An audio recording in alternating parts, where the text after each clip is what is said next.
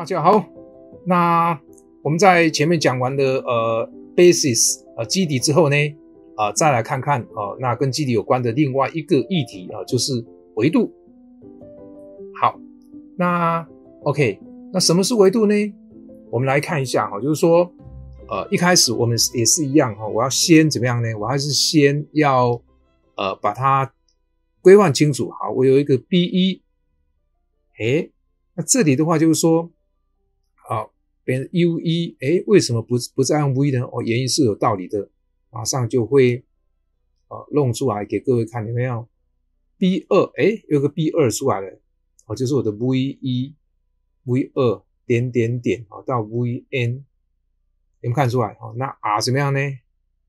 ？R2 basis of V， 那是 plural， 就变 BASES 复数。那这里的话就是说这个定理我在这我就不证明我就不证明就是说各位同学有兴趣的话，我们再找时间另外再辟一个单元来就是说那中间你有发现说这边呢它有 m 个向量，这有 n 个向量，看出来所以呢 m 要等于 n。那这是个定理那可以证明可是证明是稍微冗长一点点所以我们就先暂时不去证它。但是你第一个你要先有一个基本认知假设说它是有限维的向量空间的话，那基底里面的元素个数会是一样的会是一样的，这个一定要记起来那所以我们就可以那有这样的定理支持的时候呢，我们就可以来定义什么呢是一个向量空间的维度dimension 就是维度好V 呢 is 什么呢define R 是怎么样呢R 是这个我们就把它定义成是 dimension V 等于 n， 就等于什么 the number of vectors vectors in a basis of V 那这样因为它是唯一嘛，所以我就可以这样来规范它好，那再往下看那是不是子空间也有同样的一个问题存在？没有错。好，假设说我S 是怎么样，是我 V 的一个子空间，有没有看出来？那而且呢会存在一个 X 包含于 V， 有一个子集，有没有看出来？那使得怎么样呢 ？S 等于 X 编织出来或者我们就写成 LX 看你喜欢哪一个，有没有？所以这一点就是我们前面讲过什么，这是 LC 没问题。而且呢这一个 X 怎样呢这 X is 什么呢 is LI 那这样的一个结果呢我们就可以说呢 X is 什么 a basis of S and 怎么样呢dimension S is 这个 X 里面的元素个数那所以这一点的话就是说我在这边 mark 一下，就是说这个要 check 说它是 LI 这个条件有没有？所以我们刚刚有个 LC， 所以原则上你要 check 一个基底的话要 check 它的条件LC 跟条件 LI 这两个一个很基本的一个观念这样。好，那这样没问题的话呢我们来做一个小小的题目来试试看因为一般在考试的时候都会比较多一点给你那个子空间就你求它的子空间这个基底跟子空间的那个维度这样所以常常会在很多考题里面会出现这样好，那我就随便写一个 x y z 那等于 x 那这个时候 y 的话你可以看到我们这边的这一个式子里头，我们看到你要善用这个数学式子所以我就把 y 代成 2x 加 z 跟 z 有没有看出来，然后再把它的那个系数x 把它荡出来变成1 2 0再加上 z 0 1 1所以呢这个式子已经达到怎么样 LC 了，达 LC 有没有？它线性组合，所以没问题，由这两个来做线性组合。可是线性组合的那个向量要特别注意就是说一般这种题目是不会有问题的就是说120 and 这个011属 S， 你可以把它带进去试试看带进去试试看，就是把这个你可以把它带到这个方程式 2x 减 y 加 z 等于0，你可以去试试看它到底合不合，那它一定合嘛，所以这个它是属 S 那而且呢 and 怎么样呢and 这一个所以120这一组被我们找到的怎么样呢它也是什么 Li 那你们自己检查，因为前面教过你的就是你也可以用一个 P120 加 Q011， 那检查P 跟 Q 是不是唯一的什么唯一的那一个唯一的解也就是说零解是唯一解的话，那么它就是线性独立那因为我这边要强调说子空间里面也有这种现象出来所以反正 anyway 只要它是空间结构，我们都要去看它的基底跟它的纬度有没有好，所以我们做个结论，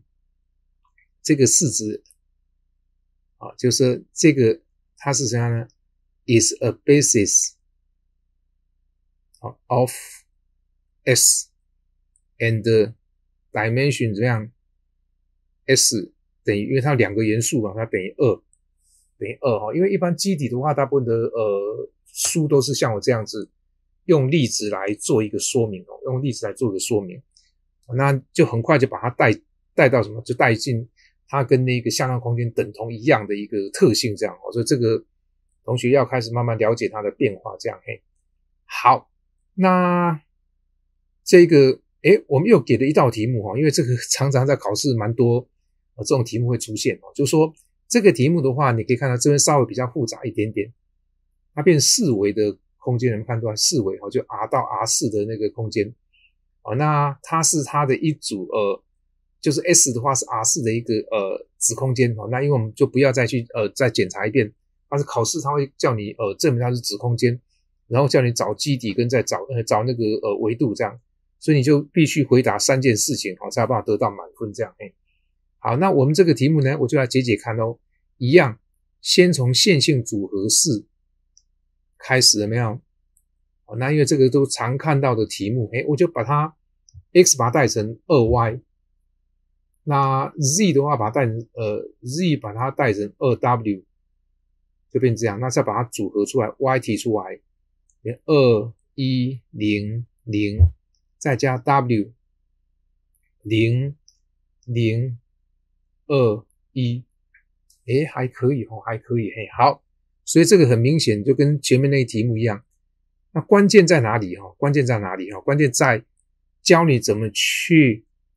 搞出这个 LC 的这个组合的题目这个题目的起手式都是这个样子，那这一招你一定要会好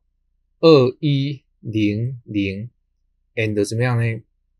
0021这个是属于 S 没有问题and 怎样呢这个2100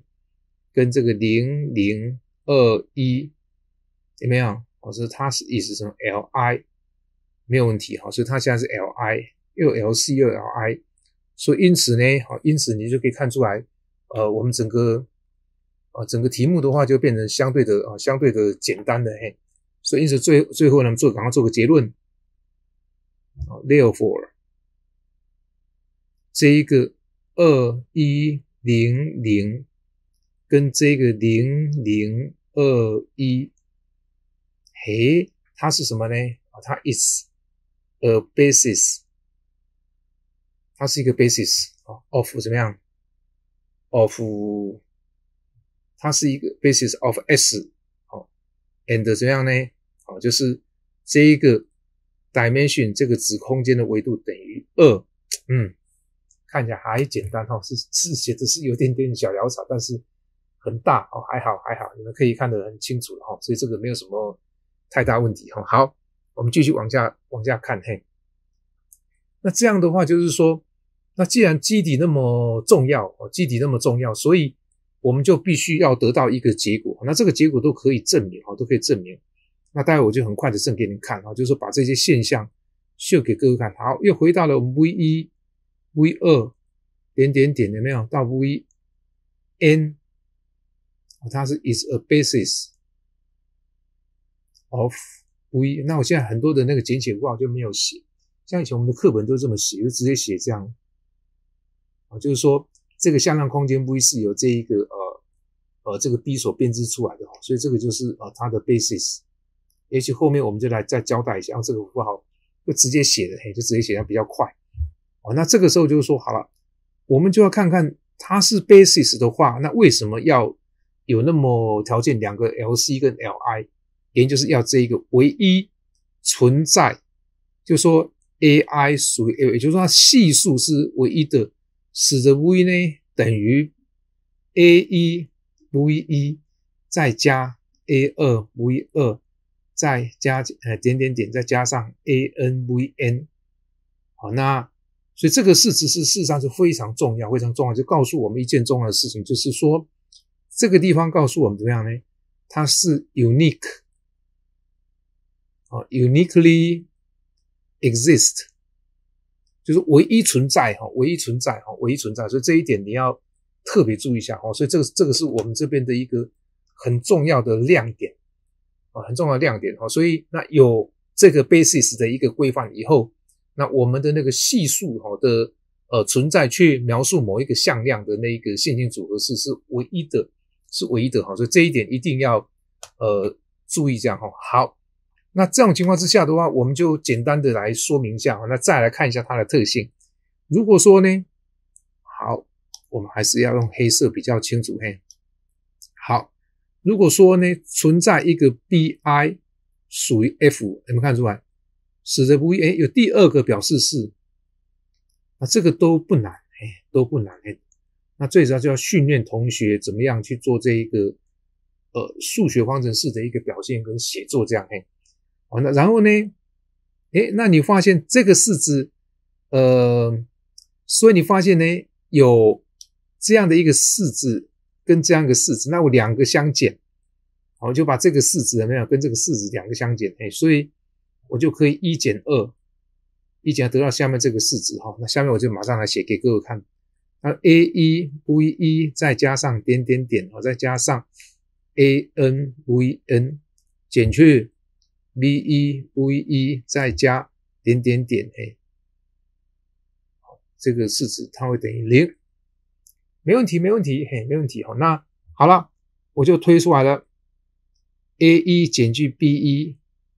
V1 再加上 A2 减去 B2 V2 点点点，再加 AN， 所以这个乍看之下不难，只是说你怎么去表现它。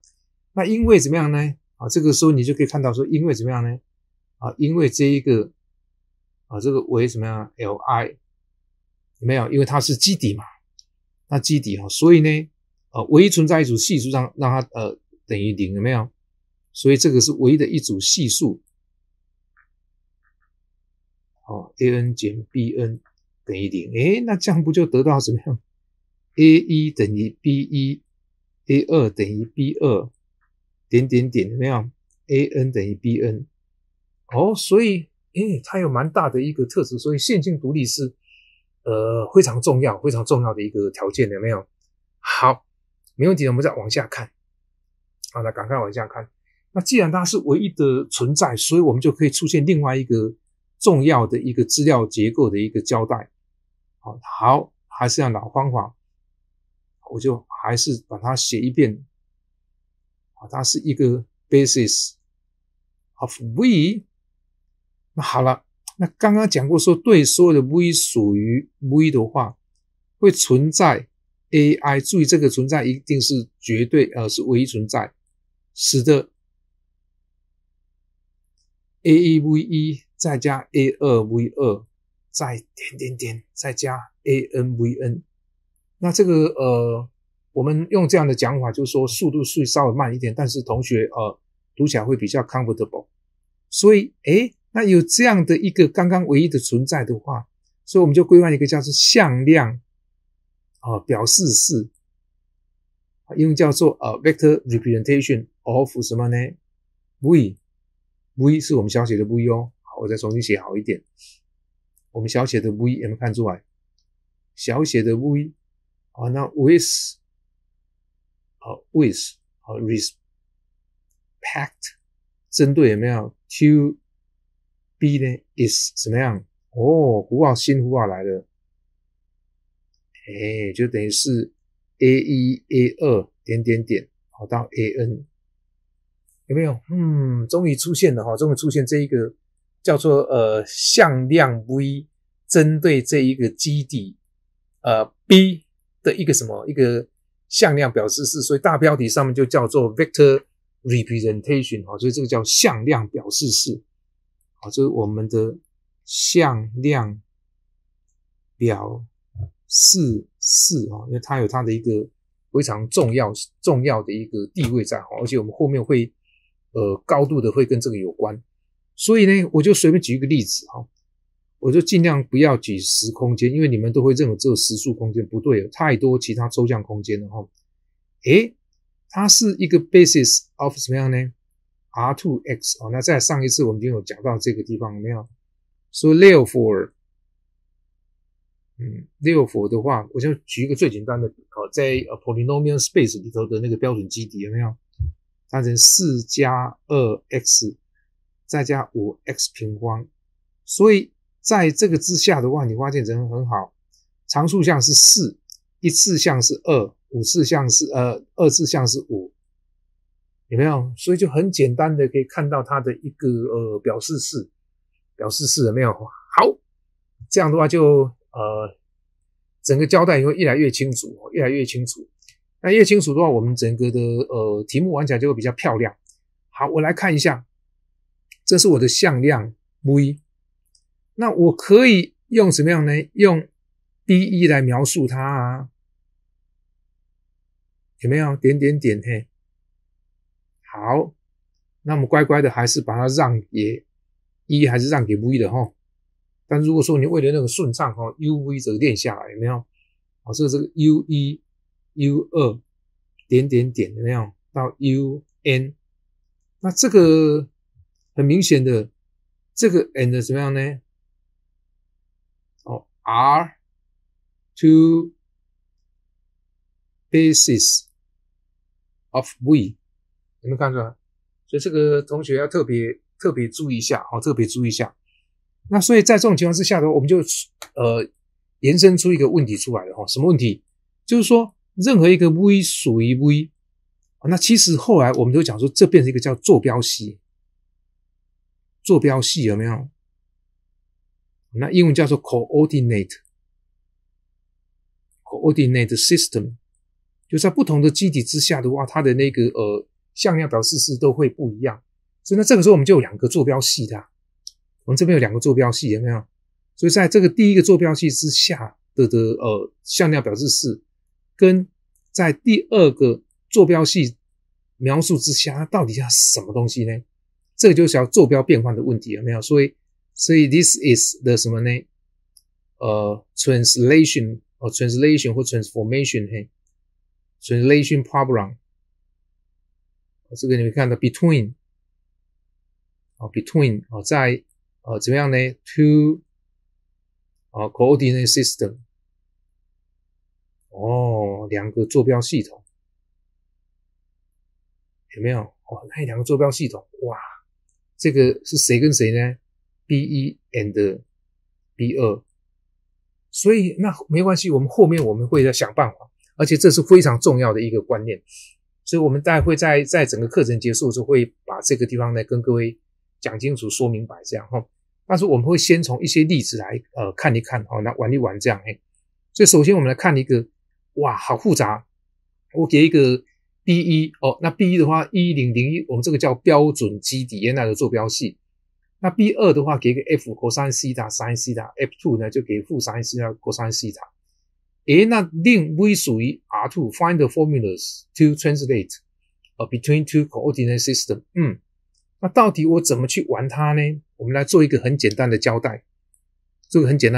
好，我把那个坐标系统画出来，坐标系统把它画出来，看出来，先画出来。那画出来的话，就是说我们的1 1这是我们的1 1我们的标准基底有没有10嘿？那我们另外一个就是我们的2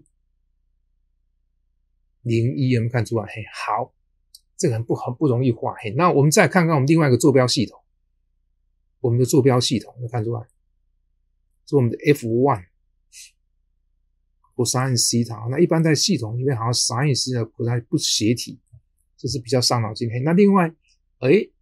这个很明显，这个就是它转西塔角，好，转西塔角的这一个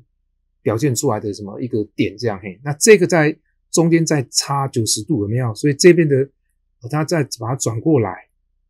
那转过来这中间的夹角差多少度呢？就差90度嘿，这个是90度这样嘿，是90度。所以 totally 的话到这一点来看的话它的转过来是西塔再加上2/π加2/π所以没问题所以我们的第二个坐标系就说其实你可以把它看成是cosine 西塔加2π sin 西塔加2π，可是我们可以用三角函数的特性可以得到这一个，哇，变这样，看到变这样，那等于是说好啦，那如果说我在我空间中有一个点 P， 平面有一个点 P， 这个 P 到底它的坐标是怎么样呢？也就是说，假如它对应的是一个点 V 好了，那它在坐标系1的时候呢，它是 x1 x2， 那在第二个坐标系有没有？它是 y1 y2， 哇哦！那这个时候问题来了，就是你要求他们的关系是什么关系所以我们就一步一步来看这个是这边的入门的同学这个要先注意那这个式子，这个是在原来的那个坐标系1的向量，那我要跑到第二个坐标系去，所以就变成第二个向量的线性组合。线性组合我们看出来，那就可以得到什么式子我们来先求一下，看它变来变去 cosine theta sin theta 再加上 y2 有没有负 sin theta， 那 cosine theta 慢慢写慢慢写，这是我们的 cosine theta， 哇哦，那把它整理一下整理一下这个好像就这个就公式就出来了，y1 cosine theta 减去 y2， 你看第一个分量去比一下，x2 等于怎么样呢？ y1 sin theta 再加 y2 cosine theta， 这个就是怎样？所以我们就把这个叫旧坐标系，这叫 old， 因为它标准基底，它这个是把它叫新坐标系。哇，所以你发现这个式子什么意思？是由新再转回怎么样？新再转回旧，再转回旧的有没有？新转回旧的所以我要躲开一下。新转回旧，没有关系，反正后面我会再辟一个专章专节来跟你讲一下这个的变化，因为这样的记法是告诉你有这样的一个几何的问题在那只是我们现在弄懂它的话，要花一点点小力量，花一点小力量这样那所以同学就会头壳比较不清楚这样好，那另外一个反过来的话我要 y1 y2 等于 x1 e1 再加 x2 e2 有没有？那这个式子就是等于怎样？所以我们就来解，所以要解它的时候就相对的麻烦相对的麻烦那为什么所以没关系，反正我慢慢玩给你看PF1 再加 QF2 为什么这样做这个所以你可以发现我这样玩完就是非常的麻烦，非常的麻烦这个是第一个式子，这是第二个式子。那我要来解针对我的第一个式子来解它，有没有看到？那我就把它展开因为 F1 F2 你都知道了嘛F1 F2 都知道了所以这个式子你可以看到所以现在它等于什么？它这个式子现在是等于什么呢？等于 E1 啊，这个式子等于什么？等于 E2， 所以我就把这个式子把它展开以后来比对一下。那其实我在做那个坐标变换的哦，你会觉得好烦哦。没关系，欣赏啊，就针对这个要等于什么？要等于10，有没有？好，我就来，好，我来做一个式子哈，这个等于1，好，那这个 sin 西塔再加上 q 的怎么样 ？cos 西塔等于0，就是说你要比对这个的第一个分量跟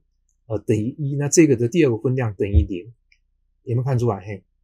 所以呢，我第一个式子乘上cosine 西塔，再加上我记得以前高中的时候就是这样硬干到后来大家读数学都不想读了，都不想读了哈，所以绝对不是这样做，所以我们后面还会再一个好方法，但是一定要先把高中的那种痛苦先找回来，先找回来读数学要找到好方法，这个读大学才有它的意义。嘿，这样我就得到什么结果？得到 cosine c p 等于 cosine 西塔。那再把第一个式子的话，你说怎么解这个那么啰嗦呢？啊，因为尤教授事先就已经先解好了，所以写起来很快。好，那当然你在解它的时候眼睛要去盯它嘛，有没有？我就得到 q 的什么呢 ？sin 西塔的平方再加 cosine 西塔的平方等于负 sin 西塔，就推到 q 等于什么？负 sin。哦，好累哦，好累，没有看，好累嘿。哦，那还没完呢，有没有？那 OK， 所以我们再往下看，我故事还没求完，所以我的第二个还没求完呢。哦，好累哦，第二个还没求完啊，我们就把它笔记写清楚一下，把高中的痛苦先找回来哈。好，高中的痛苦找回来以后，那为什么要这样做？为什么要这样做？好，那当然你这个等我写完以后你就知道了，写完了你就知道了哈。好，我就拼命的再解题目给你看，有没有？好，我把那个 r 跟 s 求出来，所以第一个式子乘上怎么样？这个是我第一式子乘上 cosine 西塔，再加第二个式子乘上 sin 西塔，那就得到什么结果 ？r cosine 西塔的平方加上 sin 西塔的平方等于 sin 西塔，就推出来。哇，终于求出来了！哦，有教授写得好快哦。哦，那这个就是准备要给你们欣赏用的哦。考试如果这样干的话，早就没命了。但是整个逻辑思维你还是要先有没有？嘿，一样，继续用那个加减消去法，求出来 s 等于 sin 西塔的平方。那这个在解的过程里面，你认真去看它，对你有很大的帮忙，有没有？好，那这样就推出来怎么样呢 ？s 等于什么呢？等于 cosine 西塔。哇，好吧，那做一个结尾有没有？当我在写这份讲义的时候，怎么发现怎么那么烦？所以，好，再拉回了原来这个数学式子啊，继续把它完成，有没有？还没完成的时候，我继续把它完成继续完成。所以呢，就等于什么呢 ？x1 cosine 西塔的 f1， 怎么那么麻烦呢？哦，再加上 x2 sin 西塔的 f1， 再加上 cosine 西塔的 f2， 好累哦。x1 的 cosine 西塔，那尤教授在写这个讲义的时候有没有写错？不知道，因为我们准备开一个刊物表，我在录影的时候常常会笔误所以你们到时候就在刊物的地方看到以后 po 出来给我x2 cosine 西塔的 f2， 因为这样写的话你可以慢慢看，那如果念了你2下就挂了那这样的话我就可以得到怎么样？可以得到这个式子得到怎么样？因为这个式子是哪边来的？是第二个坐标系来的，所以这个第二个坐标系的第一个分量，第二个坐标系的什么第二个分量？哇，就得到咯，得到有没有 ？y1 等于 x1。怎么那么麻烦的数学公式？以前高中的时候就用硬背的有没有？什么负号会漂移，是飘在这一个左下角呢，还是右上角？这个就是已经飘来飘去，飘来飘去，飘来飘去，飘来飘去，终于写完了。那这个是什么？这个系统就是旧到新，那么麻烦，太麻烦，太麻烦，太麻烦。这个在考试这样都一定挂了。那这个地方就特别跟各位讲，就是说，让你晓得它有一个几何现象跟那个两个坐标系之间的关联。好，所以最后一个挑战，在前面这个第3个 example 里头 ，we can find that the translation procedures from B1 到 B2 跟 B2 到 B1 呢 are very tedious and not intuitive. Tedious 就是非常的繁琐，intuitive 就是直觉的 ，not intuitive 就是不直觉的。所以因此呢 ，we need a systematic and intuitive procedure. 我们需要有一个系统化跟有一个什么，要有一个有一个很直觉的一个过程来干嘛呢 ？To compute the translating problem. So it will be discussed very soon. 就是后面很快的会跟你们讲解。哇，这个非常重要，因为这个观念弄懂以后呢，几乎整个线性代数的对角线化 singular value decomposition 整个后面的一大堆里里口口你呢都可以迎刃而解所以各位呢就先把你的基础呢先把它建好那当然我还是希望说最后做一个总结，就是学习要花点时间，那因为这是我一直想要把好东西给你们所以我就压缩很多东西，但是又要推出很多给你们所以每一个单元都录得比较久，那同学就要耐心的看因为以前在正规的这个线性代数是要上一整年有没有？那一整年上下来的话，你看54节课乘以2就等于108节课。那现在很多大学就只剩下半年，只剩54节课，那再扣掉一大堆里里口口，扣掉老师不熟悉，大概你也讲不到20-30个小时，所以大概都学不到好东西这样所以我希望说利用这一次的这个课先把各位带出来6到8节课最主要核心带出来，因为我已经教过很久了所以我就可以知道哪些重点特别端过来给你们那希望大家一起加油那后面呢大家再一起学习。好，